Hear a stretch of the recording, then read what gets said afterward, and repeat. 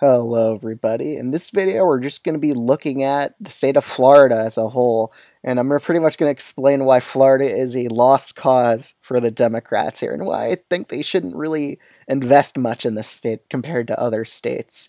So, recent polling has Trump up here by 13 points or 11 points, as the two most recent polls I've seen. So, that's just a crushing victory for the Republican Party here. And that kind of shows how Florida used to be a swing state these past elections. Now it might even be a safe Republican state. And it's really not that shocking to me because you look at the party registration numbers and you just see that Republicans every month gain members of the political party, mainly because they're doing better with Latino voters in the state of Florida specifically, especially Cuban voters. They're just extremely Republican. And that's mainly because Florida Republicans just have done a better job at outreach in the state of Florida than the Democrats have. Strategically, I think the Florida Democrats are probably one of the worst state Democratic parties up there. They just canceled their Democratic primary and then resulted in a ton of mayoral races going towards the Republicans because of low turnout. Really should never cancel a political primary in a state like Florida. It's a big state, and you need voters to turn out there, especially for mayoral elections, and just to keep some energy with their political party to show that you engage voters with a primary process. But I think that was a major mistake on the Florida state Democrats. But other than that, Republicans have just done a good job at just outreach towards Latino voters. They bought a bunch of Spanish radio stations in the state. They just run a lot of ads in Spanish too.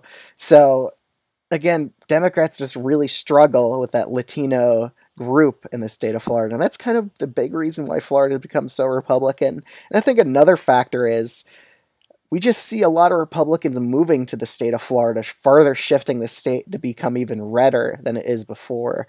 Honestly, Florida might be becoming a vote sink for Republicans. You might see a lot of Republicans from swing states move to the state of Florida because they like the job Ron DeSantis done as governor here. So that could hurt Republicans long term in swing states just because they keep moving to Florida, just turning it into a vote sink like New York and California is for the Democrats. So Florida's like the Republican version of New York, honestly, looking at it long term. So just looking at that long term impact, I'm pretty sure this is the map from the 2020 election. I pretty much copied each county here. But honestly, which counties do I expect to flip going forward? I think we're probably going to see Miami-Dade actually go narrowly Republican here. I think Trump might actually have a chance at flipping this county red.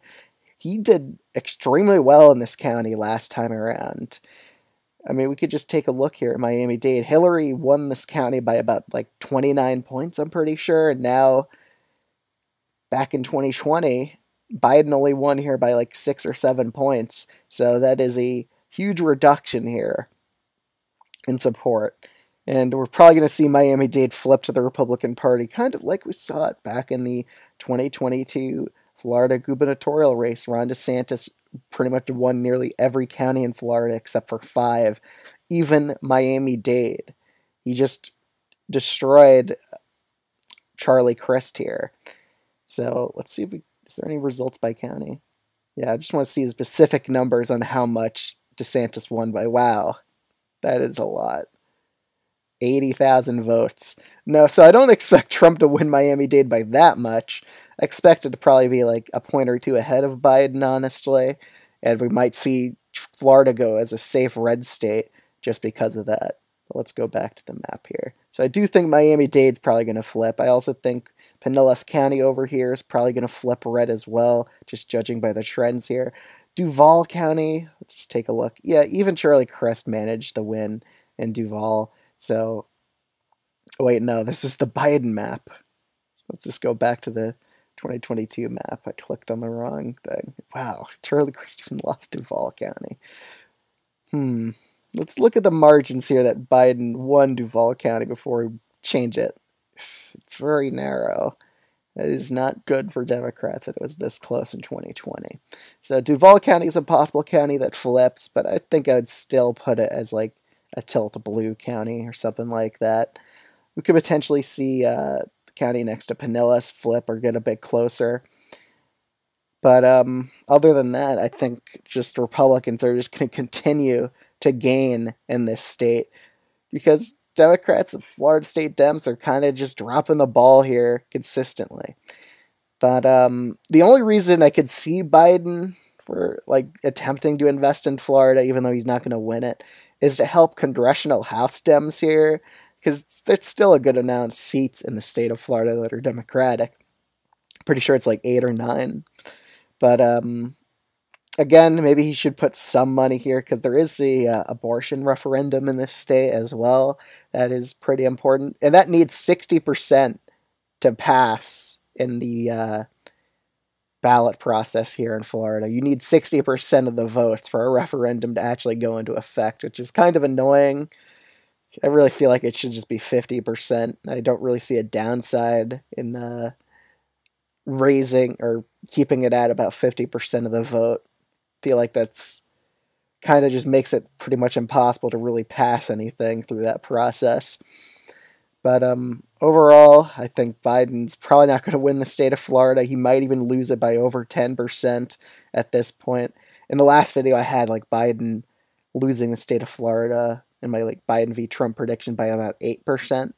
Honestly, that rating might change in the next month based on recent polling if we continue to see this downward trend here, but we could just take a look here. Yeah, 12 to 13 point lead. That's pretty bad. But we'll see what happens in the state of Florida. But other than that, I just think it's a waste of time for Democrats to really seriously try to win the state of Florida. They could invest into Georgia. They could invest into North Carolina. Even Texas would probably be a better spent money in the state. So at least that state isn't trending so Republican like Florida is. I mean, I think those funds that were going to go to Florida should go to North Carolina and Georgia because those states are actually winnable for Biden. Trump only has a narrow under 5% lead in them. Meanwhile, Florida, it's just pretty much a safe Republican lock. Like, if I were to assign likelihood of Florida going Republican in 2024, I would put it at like a 95% chance. That's how non-competitive I view the state of Florida for Democrats at this point. And every time it's a narrow election, Florida goes Republican anyway, except for 2012. Even that was just a close one with Obama beating Romney. But that's my current take on it. So if you aren't subscribed to this channel already or you're new to it, I would highly recommend subscribing if you enjoy political videos like this one. And let me know down in the comments below any video recommendation ideas. I'm always open to hearing them. But other than that, thanks for watching, and I'll see y'all in the next one.